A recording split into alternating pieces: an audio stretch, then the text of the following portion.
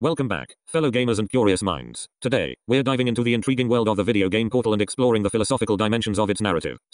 Spoiler warning, and let's begin. We'll be specifically examining the character GLaDOS and her manipulation of the protagonist, Chell, through the lens of the essay Ethics of Artificial Intelligence and Robotics by Vincent C. Müller. GLaDOS, the game's artificial intelligence antagonist, presents us with a fascinating study in the ethics of AI. In Müller's essay, he delves into the very challenges Portal raises, issues of autonomy, responsibility, and the potential manipulation of human beings by intelligent machines. Müller argues that as AI systems become more sophisticated, questions surrounding their ethical behavior and influence become paramount. GLaDOS embodies this complexity, as she strategically manipulates Chell by making promises, such as the infamous cake, in order to control her actions. Chell, our protagonist, finds herself trapped within GLaDOS's elaborate testing facility, but what may seem like a simple puzzle game on the surface carries profound philosophical implications.